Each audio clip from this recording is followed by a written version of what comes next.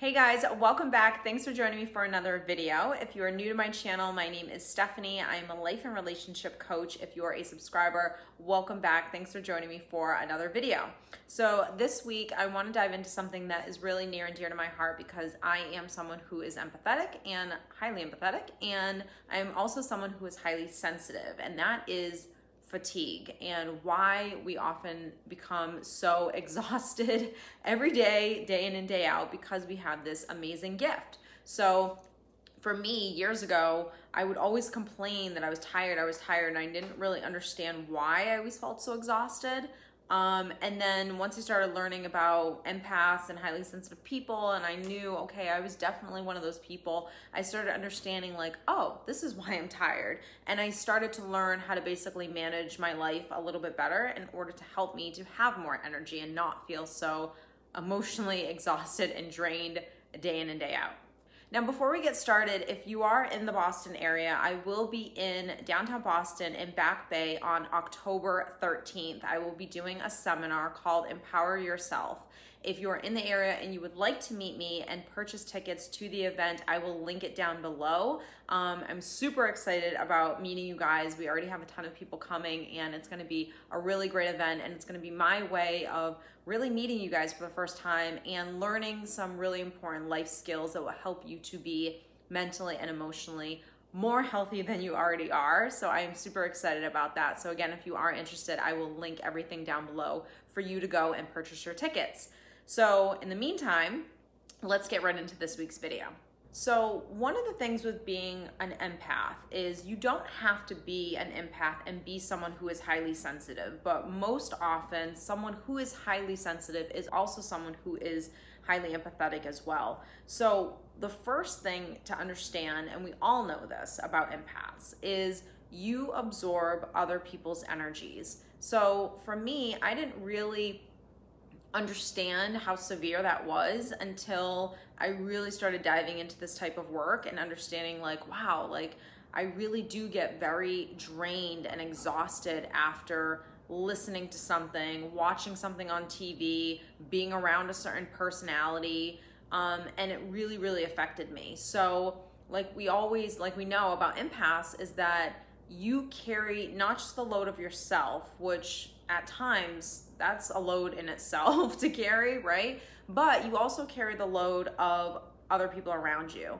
So when your best friend is talking to you about something that she's going through, you are in it with her. Like you are feeling what she is feeling on that level to a certain extent, but you're very, very invested in situations, in people, in circumstances. You feel just very deeply. So you are the healers. You are the natural givers. You are the people that will always help a stranger on the street who will see. When I was a kid, I would see roadkill and it would just like torment me that this poor animal got hit. I mean, and I would feel it on such a deep level. And I remember my mom like almost being like, oh my God, what do I do with her when she's feeling like this? Because she often didn't know how to help me through what I was feeling, because she is not someone who is highly empathetic or highly sensitive. So because you have this amazing, beautiful gift, and which makes you such a loving and caring and giving person, it also has a drawback in that, like I said in the beginning, while you're carrying your load throughout the day, you're also carrying the load of everyone else. So the difficult part about having this amazing gift is this isn't something that you can shut off. This is something that just comes naturally to you. And so it becomes a matter of learning how to manage yourself and manage this gift versus trying to kind of shut it off, because it's almost impossible. It's never going to happen. So most empaths and highly sensitive people also have really poor sleep habits. So most of us have very active brains. That's me. I have a very active brain. It doesn't ever want to really stop. And most of us kind of do, but I do think that there are some people that have more active thinking than others. And usually we are one of those people. So because we have these active brains, it is difficult for us to get a good night's sleep. So for me personally, I know that I am an extremely light sleeper. I hear the birds chirping, I hear the branch breaking off the tree, I hear Ryan moving around way down the hall. I mean, I just wake up for any little noise. I also am a person, and you guys comment down below if this is something that you struggle with too, but I remember mostly all of my dreams. So I will either be up in the middle of the night and I'll be kind of conscious to the fact that I am dreaming, and I'll very much be aware of it, or I will wake up in the morning and be able to tell you exactly what happened in my dream. I mean, by mid-afternoon, I might start to forget bits and pieces of it. But when you are remembering your dreams, it is because you're not really in a deep, restful sleep, and you're very much still awake. So because this is how I sleep, I don't often get a good night's sleep. Now, there are a lot of things that you can do to help yourself to get a good night's sleep, and we're gonna get into that later on in the video, but that is something that a lot of highly sensitive and empaths really struggle with. So comment down below if it's something that you struggle with too. So the first thing that I wanna get into is learning how to manage your day. And this is important for anyone, regardless of being someone who's an empath or highly sensitive. It's just about learning how to take care of yourself. It's just about learning day in and day out, what do I need today? What do I need to give myself today? And that's a question that I try to ask myself a lot throughout the day. What do I need to do to give to myself today to help myself, right? To take better care of myself. What do I need? Do I need to make it a point to put the phone down later on tonight at 10:30 and maybe do a meditation? Do I need to go for a walk? Do I need some physical exercise? Do I need to eat a good meal today? Do I need to spend time with Ryan? Like, what do I need today that will really help me to take care of myself? Do I need to listen to some motivational speakers? Do I need to read a book? Do I need to practice self-parenting today? And that's the thing that I'm really gonna give myself today, is being really conscious to the things that I'm thinking. So managing your day is trying to give yourself as much as you can every single day what you need in order to mentally take care of yourself and emotionally take care of yourself. So one of the things that you have to accept with that is that you cannot save the world every single day. So not every person in your life that's going through something requires you to get involved in their life and their situation and take on that problem as if it was your own. So learning how to set boundaries is really important. Learning how to say no to people, learning how to put yourself first, because I always say putting yourself first is not a selfish thing, but even more so with someone who's an empath, because you are that natural giver and you want to help and just heal people and help people and make the world a better place. It causes you to feel very exhausted throughout the day if you have this huge weight on your shoulder of you trying to save everyone and help everyone and do everything for every single person in your life and never doing it for yourself as well. So the next thing is rest. And I know we kind of touched on that with sleep, but really what rest means is, and it kind of goes into self-care, managing your day, giving time for yourself, but rest to me is taking a snooze. It is closing your eyes for 15 minutes. It is shutting off social media and technology and just kind of like being still for a minute. I know that a lot of empaths and highly sensitive people love alone time. So again, I want to hear down below if you are an alone time person and you need that quiet. Because I know for me, when I'm home, either if I'm working or if Ryan's gone and I'm getting some alone time, I very rarely even have the TV on. It's almost like I'm just doing things throughout the house and I'm just by myself and I'm just enjoying myself, that I don't even want to hear anything,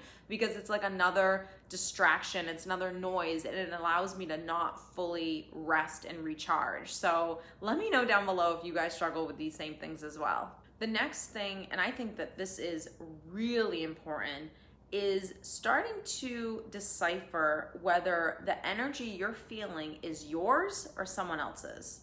So often, because it's very easy for us to take on energies, that we sometimes don't understand, why all of a sudden am I feeling depressed? Why all of a sudden do I feel really stressed out? When you might have just gotten off the phone with someone who's going through something themselves and you didn't realize that you just took on that energy and now it's drained you. And now you're living in the space that that person was living in. So being very mindful of like, I'm feeling this way right now, but is this really my stuff or is this someone else's? for me, that was like a game changer, because I realized, wow, I actually don't feel depressed. I feel depressed because I just was with this person all day long and they're going through something really difficult, but I actually feel fine if I really am truthful and authentic with myself, that I feel pretty good, but I might feel crappy because I just was in this situation, or I was just around this person, or I just heard this story and it really, really affected me. The next thing, and this is like really basic, but when I tell you it's huge, and I actually really want to get more into this stuff, not necessarily going into like a whole new nutrition thing towards my coaching, but I do think that it's so important, especially because I am someone who is highly sensitive, that you are what you eat. So I am very affected by caffeine. I am affected by lots of sugar. I am affected by certain foods, not just environments and, you know, things like that. Crowded places, we tend to like take on energies and it could be a little bit of an overload for us. But really the foods that I eat 1,000% affect my mood. If I'm not getting enough fruits and vegetables and nutritious food in me, especially magnesium, and I've talked about this a lot on my channel, I take magnesium not daily, but I would definitely say 3 or 4 times a week. I actually buy it. You can buy it at Whole Foods. You can get it on Amazon. It's in a powdered form. I'll actually put here it is. I'll put it right here for you to see. But I buy this stuff and I put a teaspoon of powder in a large thing of water and I drink it throughout the day. Magnesium is a very, very important vitamin because it actually calms your nervous system down. So if you're someone who's highly sensitive or someone who's empathetic, and you can tend to be like jittery if you have coffee, or, you know, you just take on the world sometimes and it really, really affects you, learning how to regulate your body naturally, or just give your body really what it needs in order to regulate itself and help itself. For me, that was really huge when I started learning about nutrition and learning about like what are the things that work for me and the things that I know I need to incorporate in my day-to-day diet. And the last thing that is really huge is knowing your limits. And for me, this is something that, yeah, I try to do. I really try to do.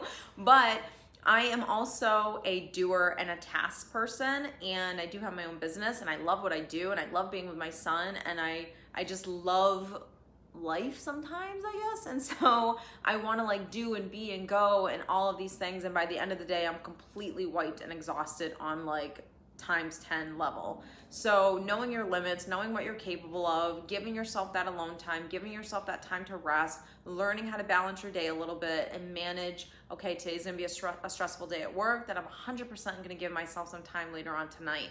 Or if I can't give myself some time later on tonight because the kids have this and I have to go here and this is this or whatever, I'm definitely gonna do it tomorrow. I'm gonna give myself a Zen day. I'm gonna go do acupuncture. I'm gonna go for a workout. I'm gonna do some cooking and baking in the kitchen. Like whatever it is, whatever the things are for you that help you to unwind and kind of get back and really like feed your soul, right? And like get back to that calm and peaceful place.